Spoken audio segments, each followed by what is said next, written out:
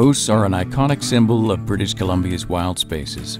They play important roles in ecosystems and provide sustenance for First Nations and licensed hunters. They are an intrinsic part of British Columbia's natural world and are appreciated by many people from near and far.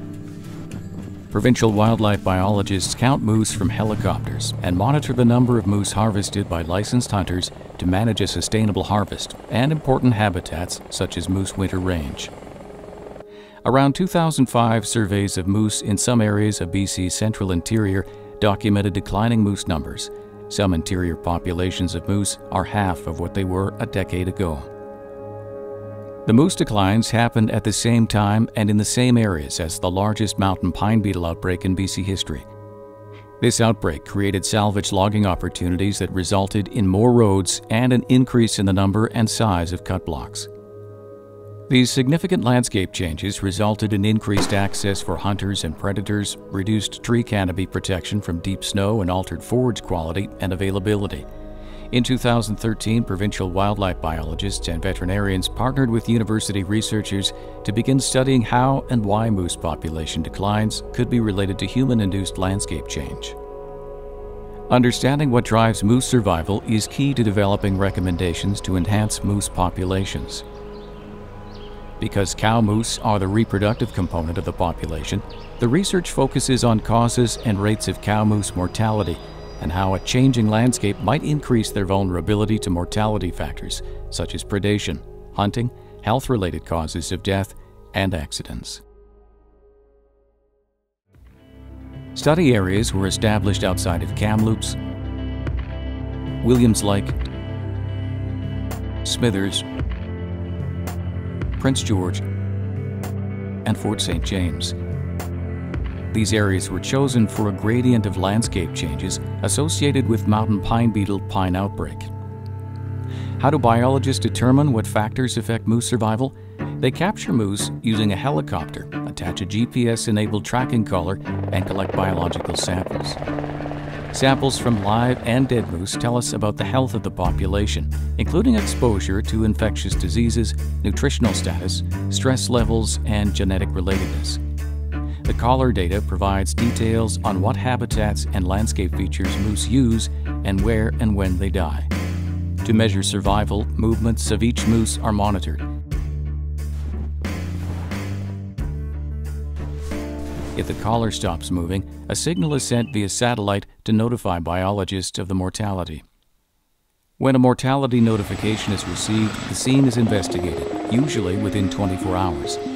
Prompt investigations are critical to gathering the highest quality of information to help determine the exact cause of death. Mortality site investigations are the field biology version of CSI. Biologists arrive at the scene to document the details and search for clues to explain the death.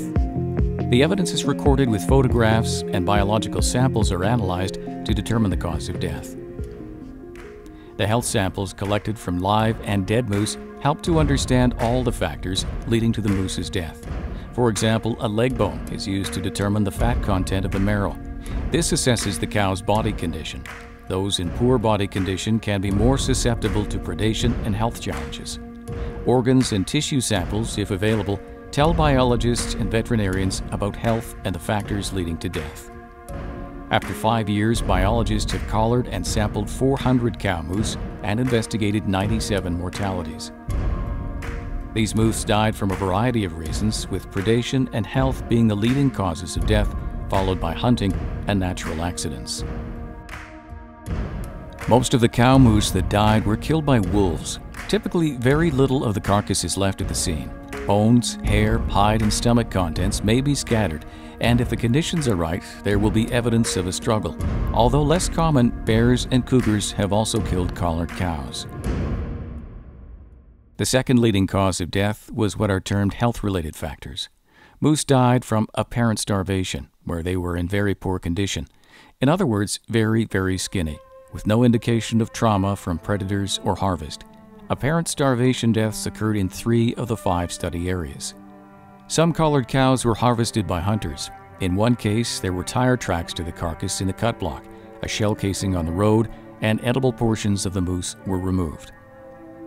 Some collared moose have died from natural accidents. Here, a moose died after struggling in deep mud. The lengthy and intense muscle activity caused her death from severe muscle damage, called myopathy. Cow survival rates greater than 85% are considered sufficient to support stable populations. The data shows that cow moose survival rates in BC are generally good, but survival rates have varied annually and between study areas. In some cases, survival rates are below 85%, such that low cow survival rates are likely to be contributing to population declines. So, if most survival rates of cow moose in BC are indicating generally stable populations, why are populations declining? Cows producing healthy calves are critically important to maintaining moose populations. Calves need to survive to be reproducing adults. This is called recruitment.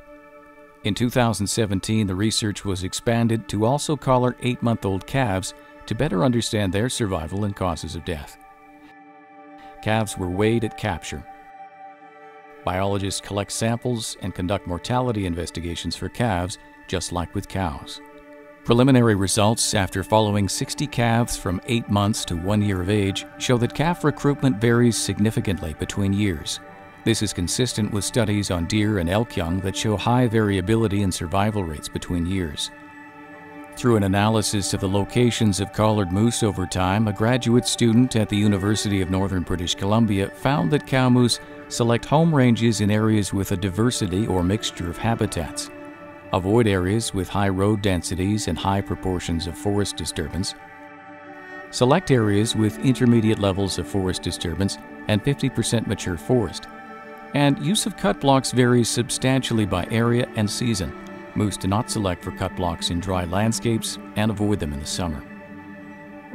Analysis of the cow and calf health data is building a baseline on overall moose population health. This includes first-time documentation of body conditions, disease exposure, and stress levels. Further interpretation of health data will inform how health changes survival, resiliency, susceptibility to predation, reproductive potential, as well as guide future health sampling and management decisions. Mortality investigation and habitat use data are feeding into the detailed survival analysis that examines how landscape features help to explain mortality rates. When UNBC completes the survival analysis in 2019, specific recommendations to improve moose population and habitat management will be developed and provided to wildlife and habitat managers in BC and North America. Biologists are continuing to monitor cows and calves to better understand factors that drive population declines in BC. The team continues to collaborate with academic partners at UNBC and UVic to address a variety of key questions around moose population declines, including examining moose responses to different forest management practices that will create guidance for forest professionals to implement new practices in areas designated for moose management. Factors influencing calf recruitment, including landscape features and body condition of the cow moose. This research project continues to provide new information to guide recommendations to halt declines and enhance moose abundance. For more information, please view our 2018 Progress Report.